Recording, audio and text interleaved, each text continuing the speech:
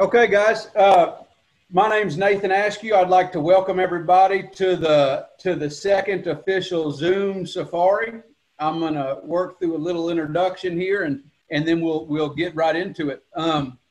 Thanks for everybody. Thanks to everybody for attending. Of course, the purpose of these meetings is to get out as much good information about hunting, namely hunting Africa, as we can. I've been a professional hunter in Africa for 17, 18 years now. And these meetings are about getting people interested in Africa. And I'll try to answer these questions as best I can. And y'all's participation is, it's appreciated.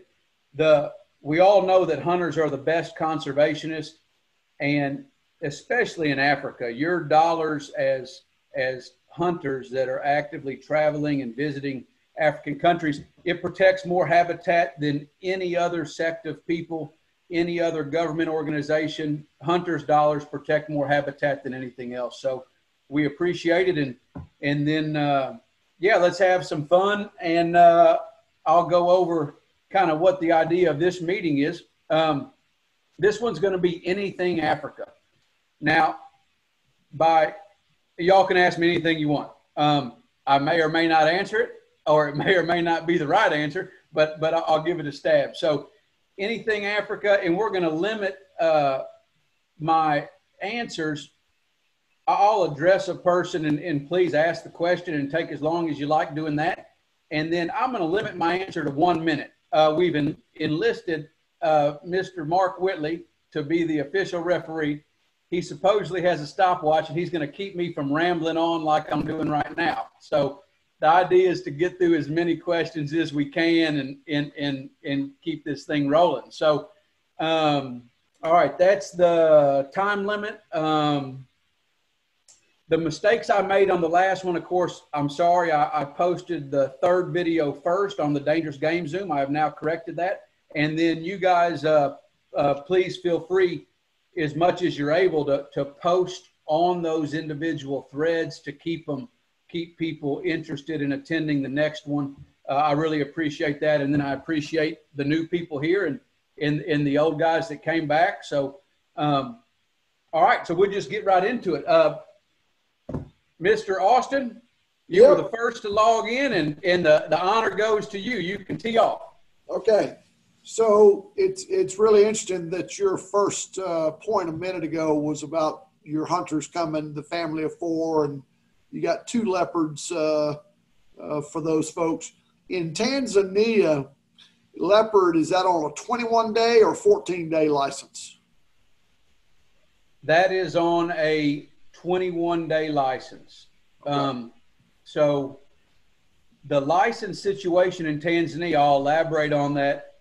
They changed the regulation last year, and there were some minor changes. They went from a 7, 10, 14, 21, 28-day choices to major, minor, major, and premium.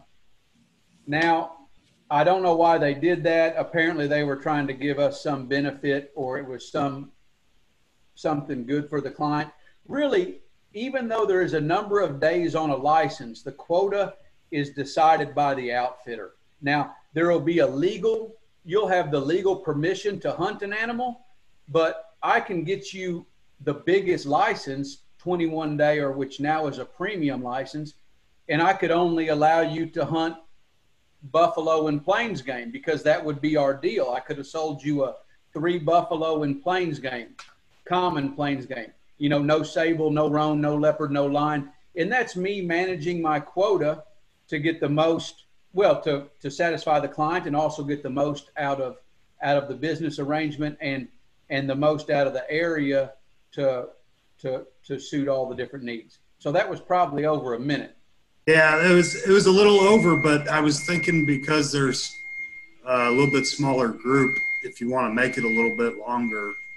Well, you went over by a little, but I wasn't going to stop you just yet. All right. No, I appreciate it. But, I mean, you got to throw me a red flag if you want. I mean, I don't mind. All right, Mr. Austin. So follow that up for me. That kind of, I tried to nutshell that as best I could. Yeah. So in your particular area, if a guy wants to get a leopard, that has to come under the 21-day premium license. But you could have the guy come in and hunt 14 days, but he still has to have the premium license from Tanzania, right? That is correct. That is correct. In order, the first step is the legal hunting of the species. So for a leopard, you have to be on the premium license, the bigger license. Now, I have had 3 years ago, I had a client come in and he hunted for 2 days, shot his leopard the second morning and flew out. He paid the same license cost that I would have sold a 21-day leopard hunter at, right? I mean, so I make some exceptions every now and then. If a guy tells me, well, we had a gentleman on here last time that had been on 5 trips for leopard, whatever, just to, you know, if I got a guy like that, I'll give him some security. I'll give him a 21-day hunt for leopard.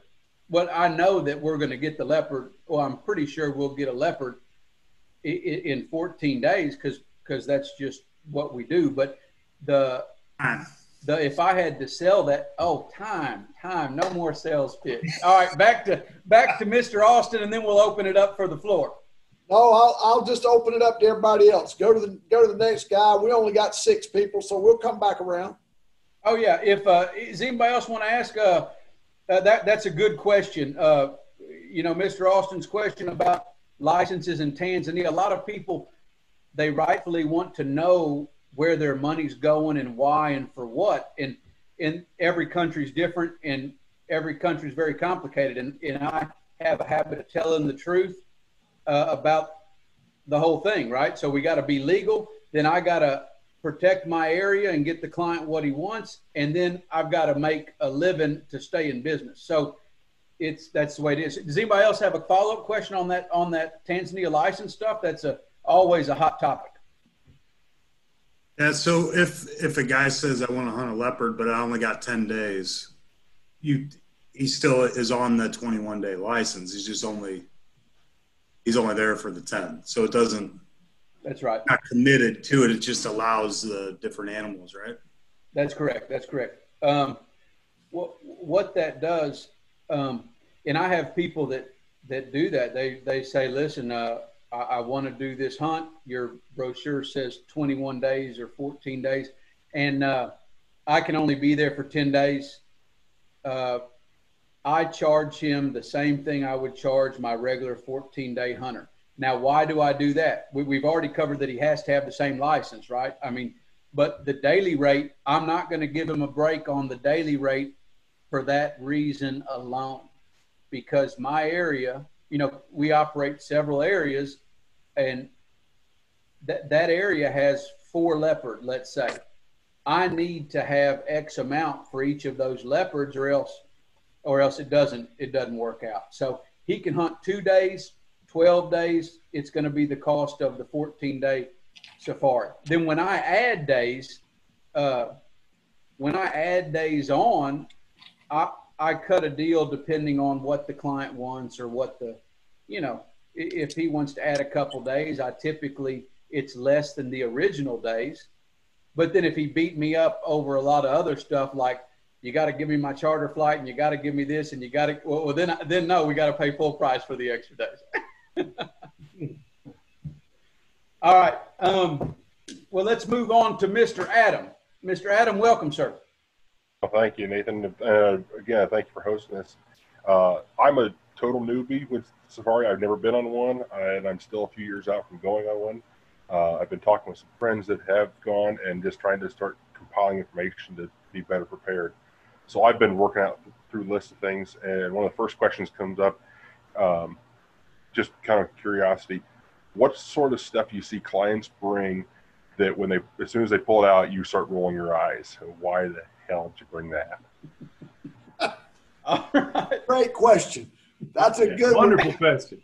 I like it. I like it. Now, Whitley, don't start the clock. Give me one second I'm to going to think give about you extra time on this one. I mean, because I've seen people pull some weird shit out of bags, right? I mean, I gotta think about this for a second. I think everybody can probably agree on the first one. You overpack, right? Oh yeah, It's terrible. yeah. All right, so Adam, that's a good question. The first thing is I'm going to be polite, and you will not see me roll my eyes. That's the first thing. Well, yeah, you got to be professional about it, but when they're not looking, you see the backside of your brain, But the funniest thing is when the trackers ask me about why you brought something. That then it gets real humorous. But now the biggest thing is you probably do overpack. Really, I don't like to see a person show up with 3 pair of shorts, right? Mainly because I don't think you should wear shorts in Africa because there's many things that'll scratch and bite you. But if you do wear shorts, bring 2 pair of shorts, 2 pair of pants, because there's daily laundry. The most you're going to go without laundry is during your travel period. So on most safaris, you're way better off. Instead of bringing your 5 favorite pair of blue jeans, bring 2 pair of blue jeans, right? But your baggage space is better spent on varying items like a light jacket, a sweater with a hood, T-shirts, long sleeve hunting shirts. So you have a variety of stuff. Africa's colder than most people think, and I've had a lot of people get cold on safari. I'm trying to think of something funny that somebody's pulled out that I just really had to shake my head on. And it's such a great opportunity to tell a funny story, and I'm going to lose it. You don't,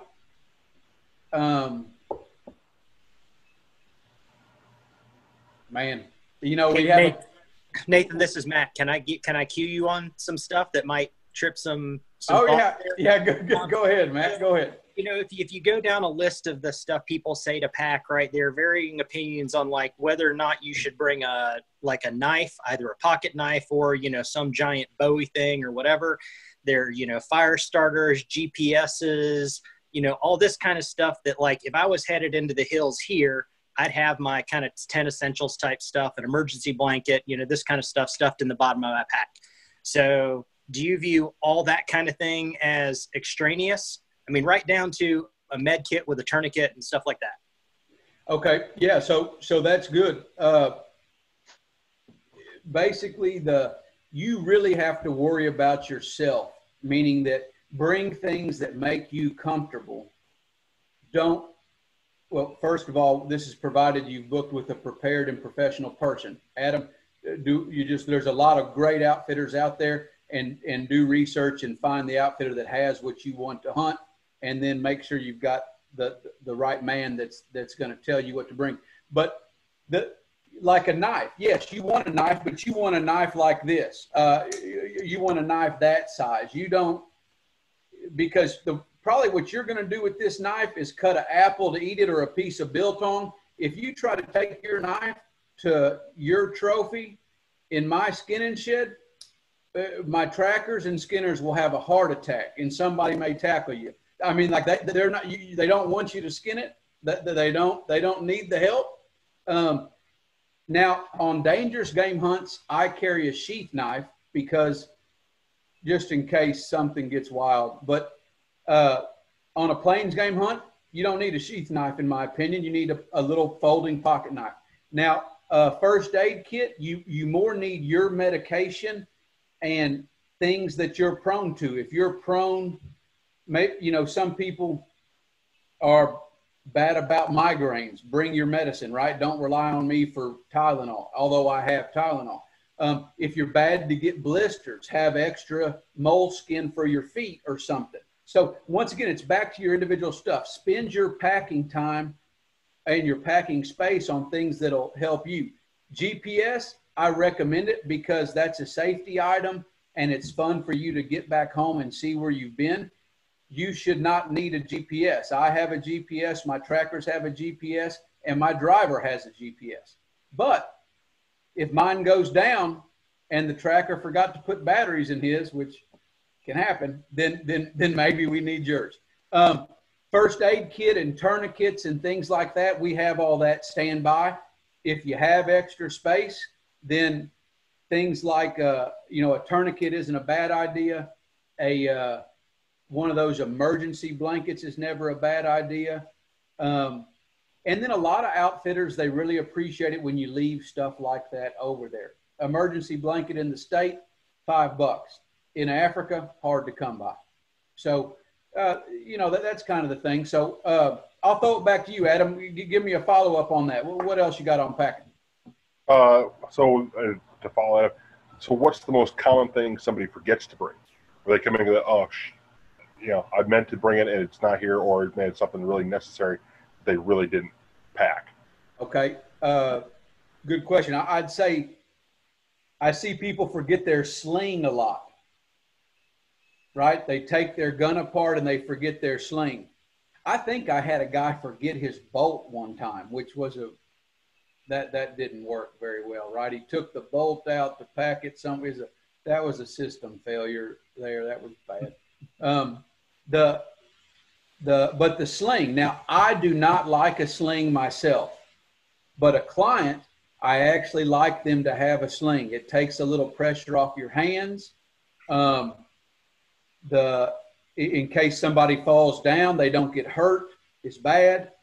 The main thing is it keeps your gun barrel pointed north, which to me, north is always straight up. So it keeps your gun barrel going straight up in the air, which is away from the back of my head, which I appreciate very much.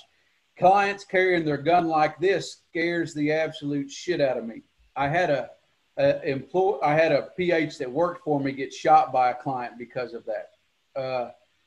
And actually, I know several PHs that have been shot by their clients. So a sling is good. Now, for that reason, I carry extra slings in my kit. But I see that mainly it's if they were real prepared and ready to go, and then they take something off their gun, or they take something out of their backpack to do one less time at the range, and they forget their rangefinder, binoculars, whatever.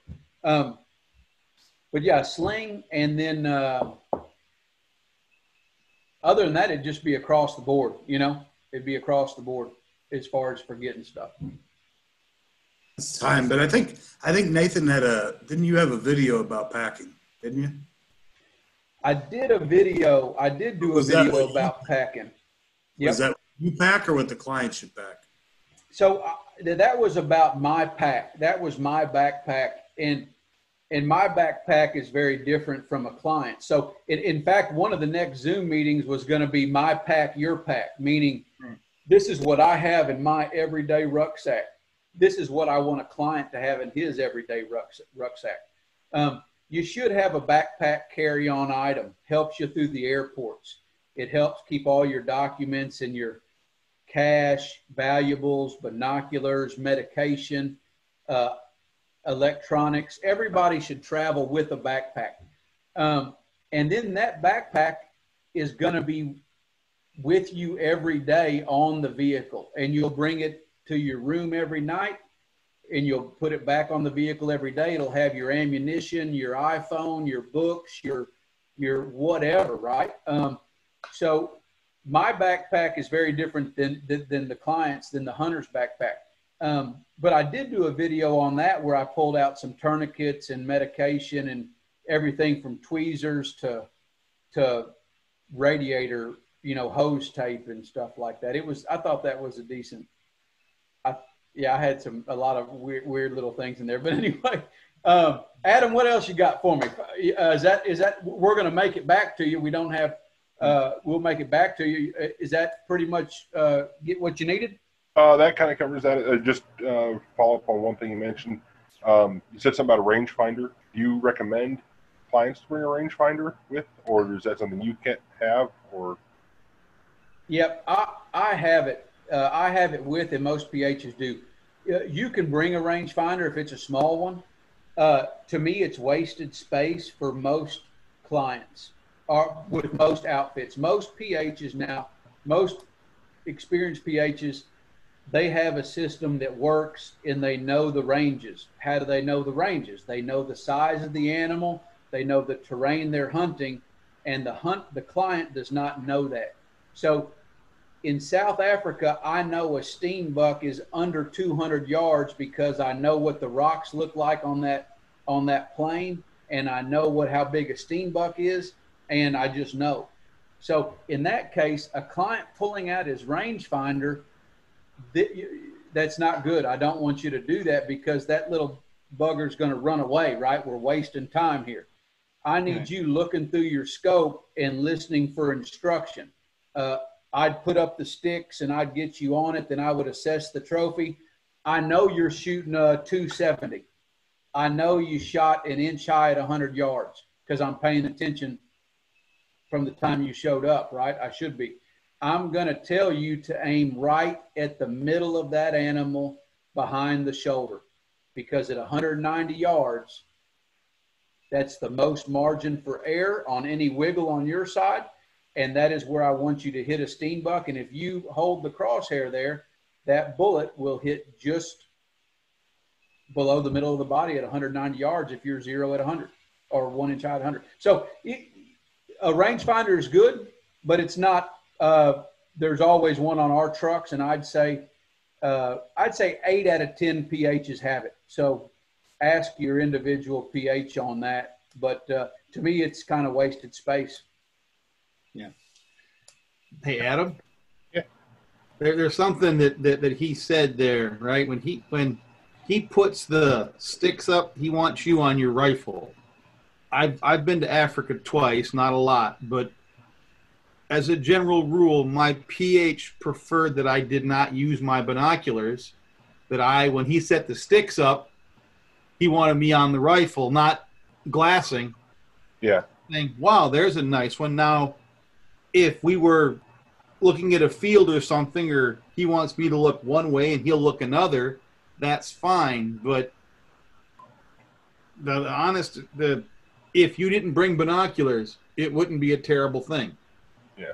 Well, and a lot of the stuff I've read has always said for the client, bring something lower power, like 8 power binoculars. You don't need something big honking binocular, because it's not your job to be the one that goes out there and finds everything. That's why you have a PH.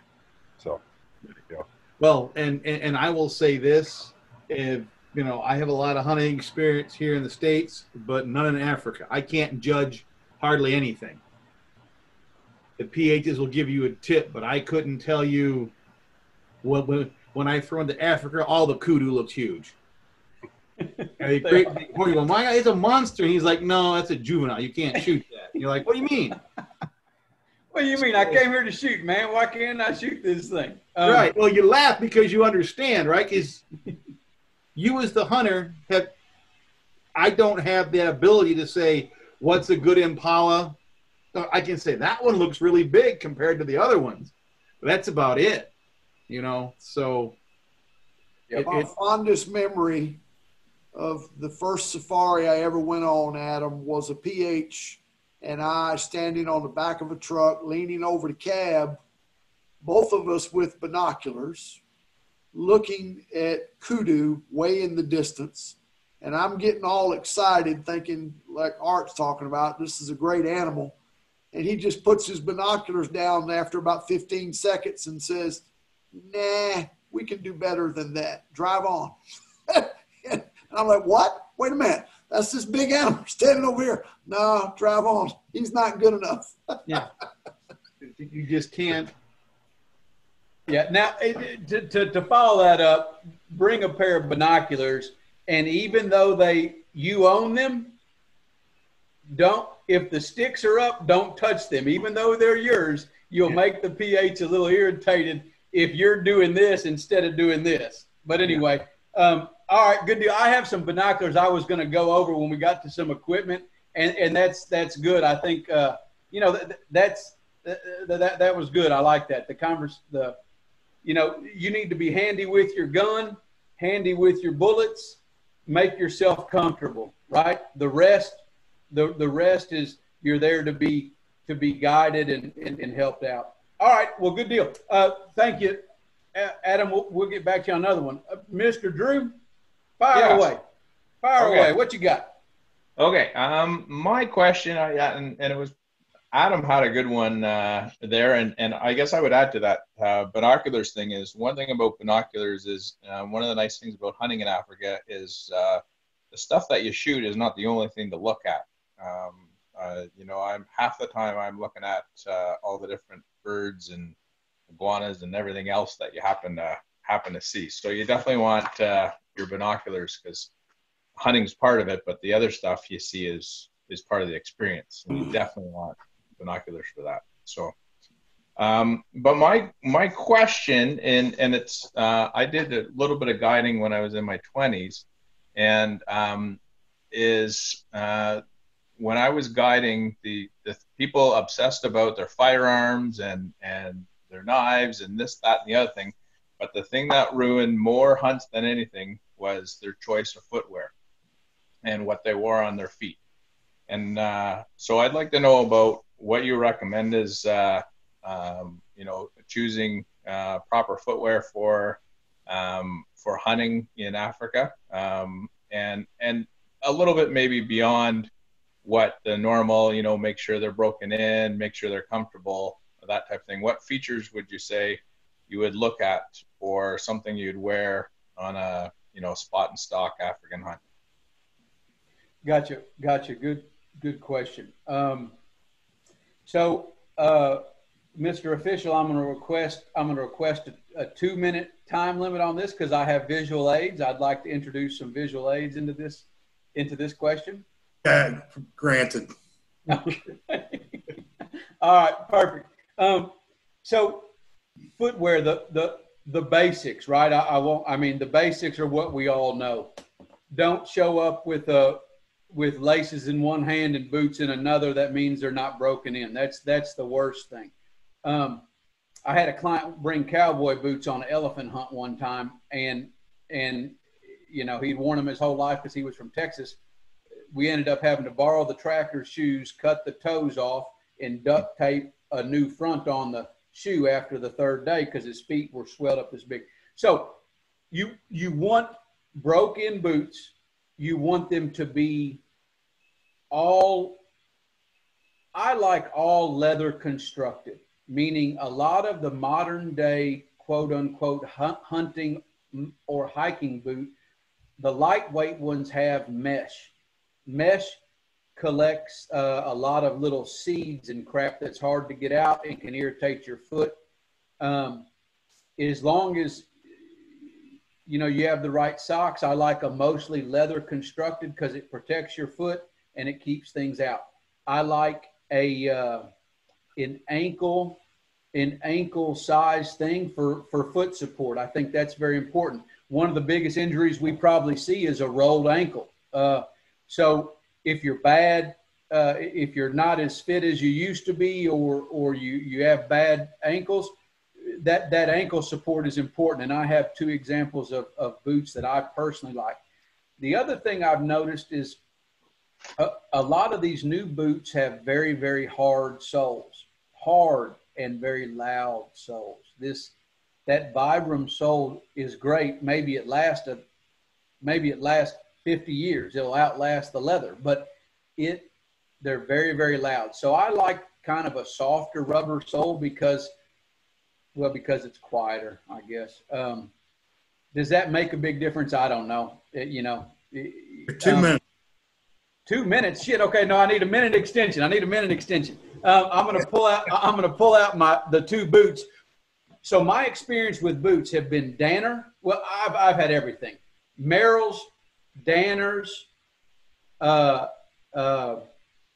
Russell moccasins, Courtney's, and I'll show you my 2 favorite here. Just hold tight.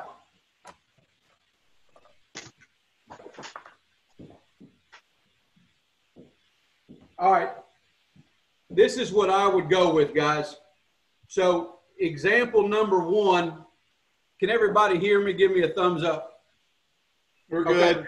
Example number 1, this is a pair of Danners. My feet do not sweat a lot.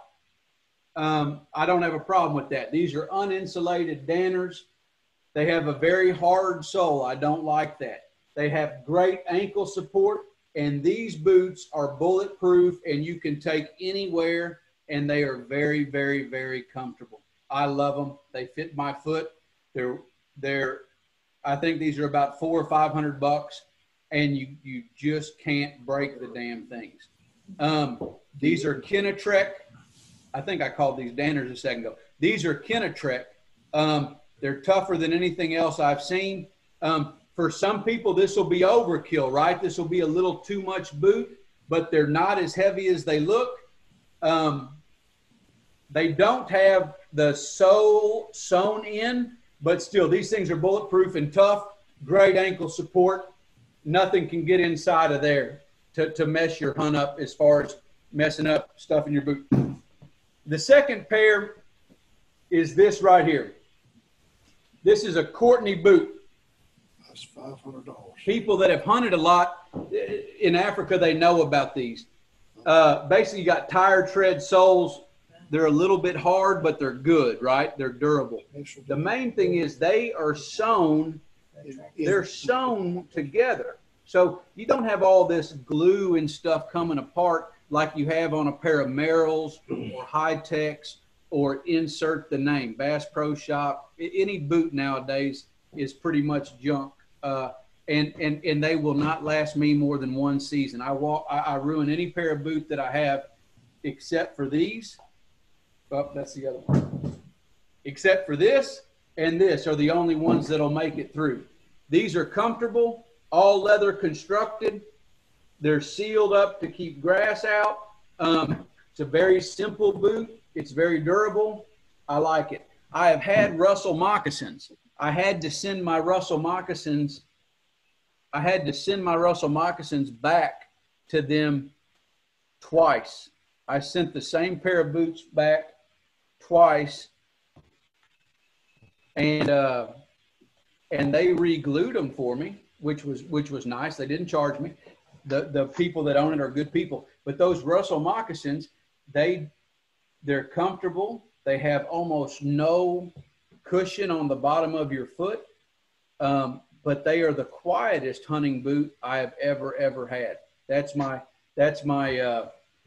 hat's off to them. It's very quiet, very comfortable. It fits like a good leather glove, but they just didn't hold up. I found myself at night having to glue my shoes back together the first season I had them. So that's my take on boots. Anybody else want to throw something out there? I mean, feet are like people. There's all kinds of different, but that Kenetrek and these Courtneys and Russells would be third place. So, Nathan, you hit on the major point that anybody that's going to go hunt and walk is that whatever you take, it be something that you've already broken in. So in my case, I've got a real expensive pair of Mindy German-made boots. They're great. I like them. They're heavy as hell. So when I was getting ready for the elephant hunt, I was walking between 5 and 7 miles a day, every day for 3 months, getting ready for that hunt. And I broke in a pair of Echo walkers, like mocks. Okay. And they had good soles. They were quiet, and they were already broke in. And that's what I did the elephant hunt in.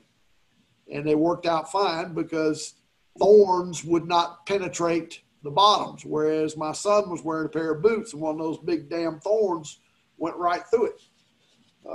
So that's the other consideration, is that boot or whatever you're wearing be able to protect the bottom of your foot. You talking about moccasins? My little tender feet, I couldn't do it, a moccasin, because I'd step on a rock and you'd be carrying me back to the truck. Yeah, those Russell moccasins are very, very thin, and that wouldn't be for everybody. I liked them, but they just weren't durable enough. Drew, what kind of boots are you? I mean, also it matches the hunt, like Mr. Austin was saying. But what kind of boots you have, or what kind of boots you looking at getting? Well, I've been to Africa 3 times, twice to Namibia and once to South Africa. And the South African hunt was quite hilly, and I ended up wearing an old pair of Keen hikers, and they were quite good. And then the other hunts, I actually wore a pair of I think they were just sort of Clark's, chukka boots, and they had flat soles. And the first time I went, they were really good. I went in August, but the second time I went earlier in the season, and there was more of those of the grass you were talking about, and the seeds in that grass could get through any little stitch hole in the boot. So they are actually in a course of a day, they were making their way through just the stitches. They were like a moccasin style, and they would get through the holes in the stitching, which I didn't even know really there looked like there was a hole there. But by the end of the day, I had to spend it, picking the seeds out. So the same boot, different season didn't work out.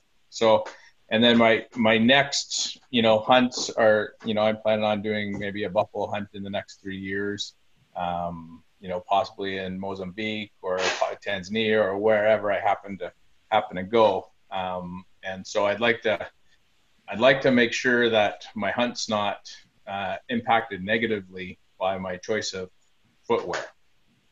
Gotcha. So that's what I like about both of the boots that I showed there. A grass seed can't get into this. Only it can come in from the top. I don't like to wear gaiters. The gaiter, if anybody doesn't know, is a piece of leather or canvas that surrounds your foot. Usually knock my ear thing out. Usually people that usually PHs that wear shorts. Once again, I've touched on that. I can't figure that out. People that wear shorts like those gaiters because obviously things will get in the top of the boot. I make sure my pants are long enough to really go down and sit nicely on top of my boot. That's very important, right? That's important for another reason. Not only grass seeds. In big game areas, there's a thing called a tsetse fly. And if you hunt with me, you're going to get to know them and you're going to hate them. Well, I mean, they're an amazing insect, but they bite a lot. And if you get one up your pants, they can bite you in some places you don't want to be bit. They will migrate north again. So that having your pants that come down nicely and all the way over your boot, very, very important. Now, to hit on another point, you mentioned Mozambique. I have a lot of experience in Mozambique hunting the swamp areas as well as the Zambezi Delta, the Zambezi River areas, the hills on Zimbabwe side or Mozambique side, whatever, same kind of terrain. If you go to Mozambique and you go to do a swamp hunt, very affordable, average size buffalo, big adventure, fun hunt. Your feet are going to get wet. Your feet will get wet. In fact, your underwear may get wet. You may be wet every single day. If that's the case, in those areas, I always used, I don't even know what they're called. They're a canvas. They got a rubber bottom, a little rubber toe cap, and they're canvas 3/4 lace ups. And I use those because they dried out. They would dry out they would dry out every night, and I would have dry feet for the first 30 minutes of the morning until we stepped off into a damn swamp again, right? I mean, that's how that went. So anyway, that's footwear. What anybody else got something else to add about the footwear is a very important thing. I mean, as far as having the right piece of equipment, I'm not so sure that the right pair of boots isn't ahead of a fancy rifle. I know it's ahead of a fancy rifle. A good pair of boots is very, very important. And I recommend people bring their main hunting boots, a pair of tennis shoes, and then flip-flops if you're a flip-flop kind of person. Reason is, give your hunting boots time to air out and dry out in your tent while you come to the fire and we have a drink and dinner and all that. Let your hunting boots air out. So bring you a pair of comfortable tennis shoes and or lounge shoes to wear at dinner. I mean, we have a 3-course dinner in Tanzania every single night, whether I tell the chef not to or it doesn't matter. We're having it every night, and you can wear your sweatpants and flip-flops. I mean, but be comfortable at night and give your hunting boots a time to air out and dry out. Very important. Are the tsetse flies not a problem in the evening? Tsetse flies are attracted to moving objects mainly. Well, tsetse flies are attracted to anything they think they can get blood out of.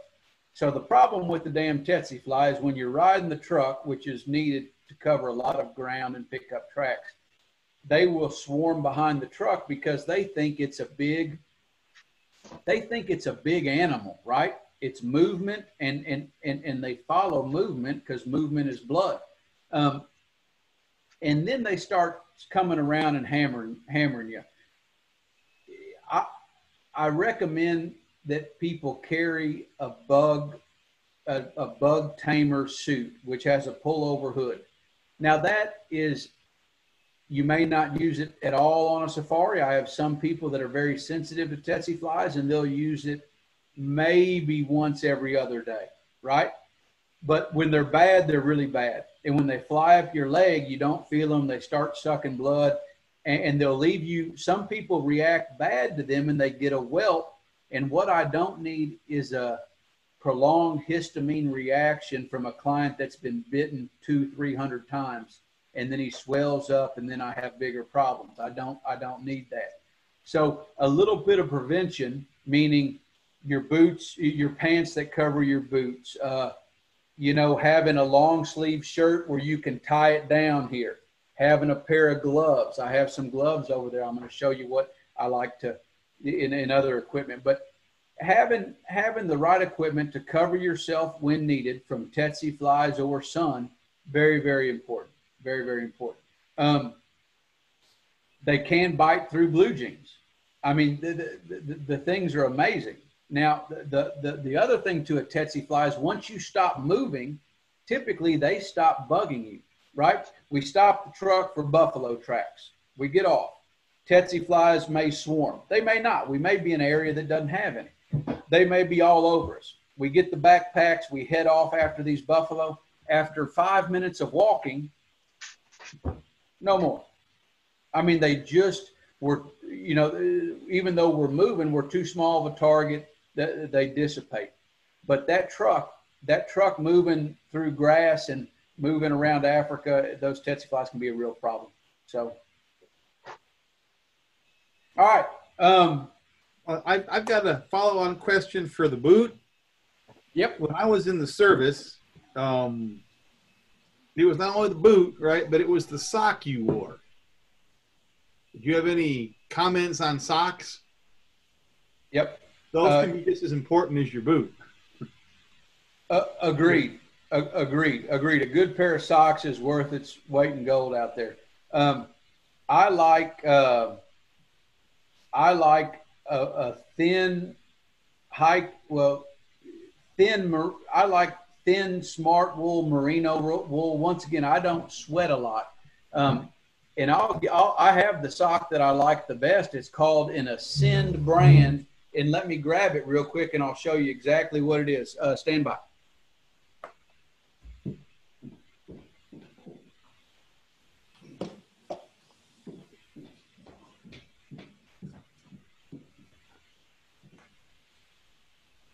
All right, so here they are. Now, this was not, I didn't plan to have this, but I've got it on my, they're sitting on my table in my room there.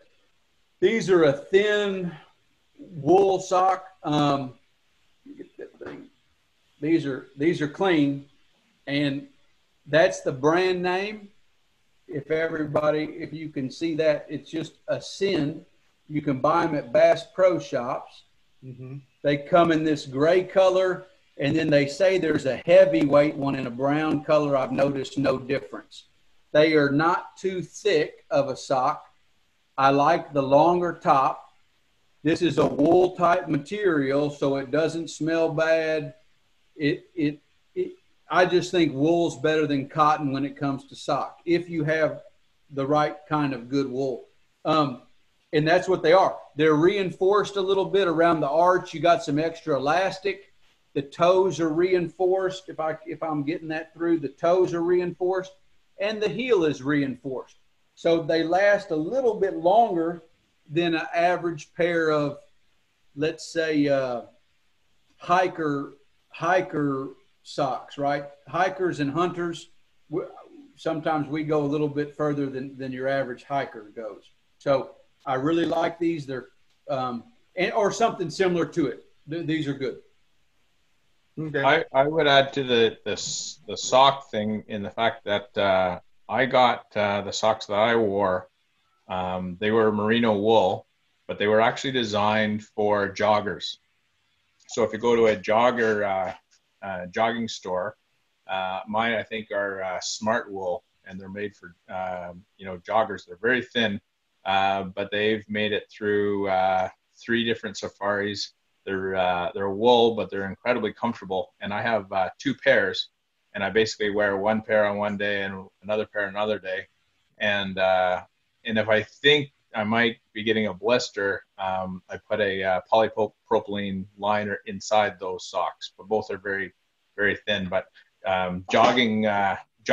wool jogging socks are a really good good thing to wear if you think you're going to be walking a long way.